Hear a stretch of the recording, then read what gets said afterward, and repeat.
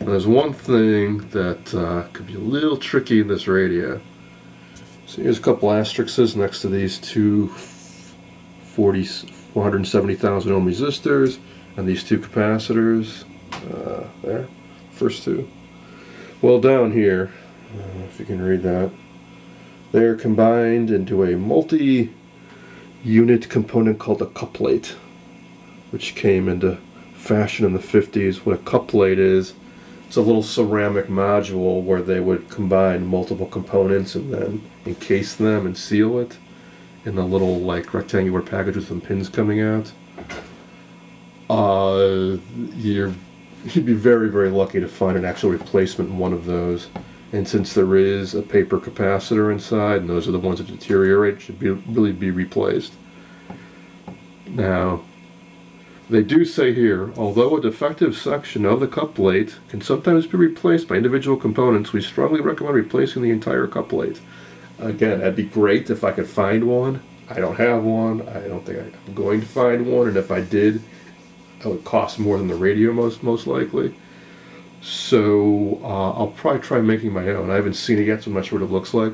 But usually they're like a little square, almost like a little circuit board, with the parts placed on it, soldered together, then like encased like an epoxy, I suppose today's would be the modern equivalent. So that's probably what I'm going to try doing. So I think it's about time to open up this radio and see what's inside. To open it up, pull off the knobs. Sometimes they can be pretty tight. In this case they are. So, oh, I get this off.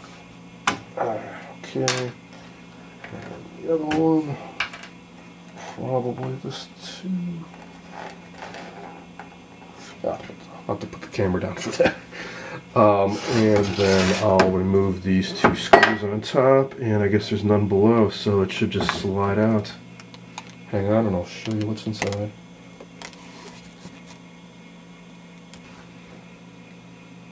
Well, it's a little bit trickier to take apart than I thought. Those two screws in the back simply loosen up this back cover. It's made of some press board. Well, that's where the loop antenna is, and it's attached by these two wires. You want to be careful not to break those off. But that doesn't do anything to loosen up the radio. Apparently that's attached by a screw over here and a screw over here. So I need to grab a flat blade screwdriver and try to take those off. Alright, I got that stubborn knob off and was able to get the radio open. When I'm taking these apart, I keep a plastic tub on hand to put all the parts in, because the last thing I want to do is lose any of these screws or knobs. Now, the first thing I noticed was the speaker is really disgusting. This must have been torn up bad at some point in the past, and somebody repaired it with mucilage, rubber cement, RTV silicone, not quite sure. I mean, it's here, it seems to be sound, but if I ever come across a replacement speaker, I'd really like to replace it with a better one. Okay, let's see, here's the 5 tubes, 1, 2, 3, 4, 5. It's a little dirty, a few daddy long legs, but otherwise looks to be pretty intact. Underneath, well, in addition to that speaker, somebody replaced one of the capacitors, and more dead spiders. Left a few solder blobs in here too. Other capacitors seem to be original though, like this guy, possibly this one. And here's the couplet I was talking about, where it's the ceramic little, about postage stamp size gizmo with 4 leads coming out. The reason they would use this is for critical circuitry, to put it inside there, to protect it from the elements, and also for temperature stabilization, because this whole piece of ceramic would heat up very evenly, and components like especially resistors, they are affected by temperature. So having them on this common substrate means they all track as the temperature changes. Alright, so here we go. You know, there's the old capacitors and so on. Now I know it's tempting when you get something like this to just plug in and turn it on, but what's most likely to happen is these capacitors would literally explode on you.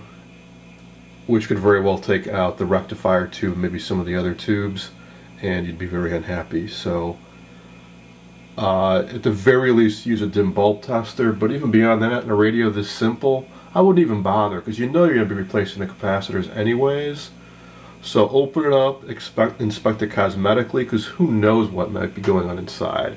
You know, somebody might have started to repair it and gave up, and there's wires shorted out inside, or you know, maybe parts have already exploded, who knows. So just take your time, be patient with it.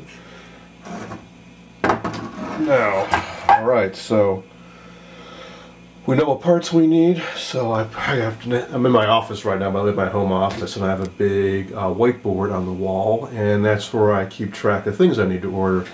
So up on top here, I've got a few parts I need to properly finish the restoration on that Sentinel TV I've been working on, and then here's the parts for this set.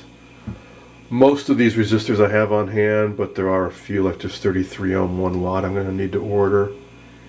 And a few of these capacitors I need to order as well, but the rest I have on hand. Now the resistors, you want to pay attention to the wattage. If it's a 1 watt, don't try to use a half watt, it'll burn out on you.